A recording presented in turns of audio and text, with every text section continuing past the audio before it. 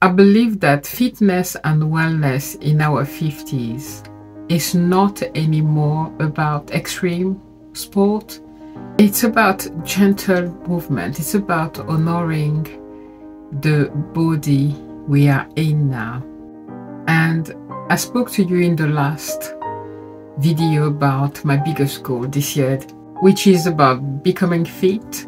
It's really more now today about health, because we know the more we getting older, then we have a lot of small things that creeps up, like high blood pressure, which I have now, I never had before, diabetes, and so on. Believe me or not, back then I could spend 3 hours per day, 5 days a week, sometimes 6 days a week at the gym. When I discovered Zumba, oh my goodness, I love Zumba. I could spend 3 hours. I couldn't get enough. I would be dancing for hours. And I was the fittest at that time, the smallest as well, as a mom, as an adult. But today, my knees aren't that strong anymore, and I'm not capable. I'm one of these people. If the music comes on, I have to dance. I cannot dance. I have to dance. So there's Zumba for, you know, seniors, so Zumba that's a bit slower, etc. But even when there's Zumba on the TV, I still want to jump. I still want to dance. But my knees are like, So, as I say, I want you as my accountable partner to become that better version of myself, to become fit, to become healthy. I need you. I need your help. And what I've decided for myself is to embrace gentle movement. It's really redesigning what exercise means. There's certainly other 50 years women that are very active, strong runners. It's just not me. So it's something that I had to accept and to do the best with the body that I have right now. And for me, what I've chose is swimming, walking, and I'd love to just have a live, choose any topic and go walk for 30 minutes. And so I feel that I have you with me walking. Let me know if you would watch that, but I may just do that, so it keeps me going.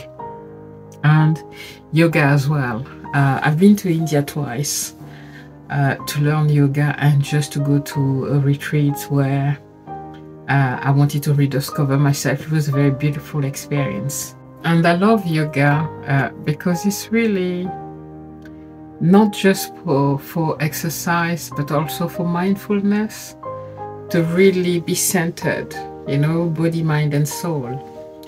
And I love doing meditations. And so yoga, it's and there's something as well. A lot of people would think that because we are overweight, we cannot do yoga. The different yoga. Nobody is asking you to put your head down and your legs up. I can't do that. Okay? But there's a lot of gentle yoga position that we can all do. And it's very important for strength, simply because the more we're aging, the more we need to build muscle so we can keep mobile for a very long time, for as long as possible. So yoga is really one of those all-in-one exercise that I love doing, along with swimming. But I have not done that for a while. I really want to make a point to weekly do one of each. So 3 times a week, that would be plenty for me. And try to walk more. Not try, walk more. And that's really the things that I want to do. I love dancing, so sometimes I just put the music and just dance to the music for half an hour or 1 hour. And but I haven't done that for a very long time. And these are things that I really, really want to reintegrate in my life. So it's very important to build strength.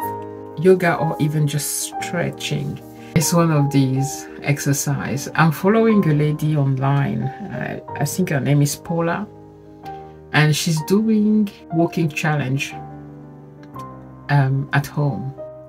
I try to do that every morning. I haven't, but I really want to do that every morning. It's not long. It's half an hour, and I also want to go walk outside on the top of that. So at least for the day, because I sit a lot during the day working on my computer. Anyway, I need to do everything that I can to make sure that I become that person that I envision, you know, this person that I know I can be.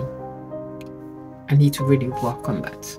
And so I'm going to do a 30 days daily walk challenge. As I'm doing that video today, I'm going to charge my watch to make sure that I can make 10,000 steps daily. The thing I really want to do is to go walk outside and have a live chat. We can share our experience. Yeah, talking about it feels really good. So yeah.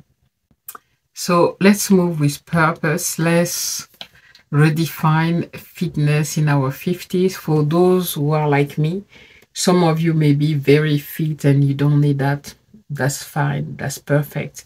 Just join us and encourage us. It's all about the journey, the connection we are making, and moving with purpose. I love that. And really work hard on becoming that healthy 50 years old woman. So if you're with me, leave me a message in the comment and don't hesitate to subscribe.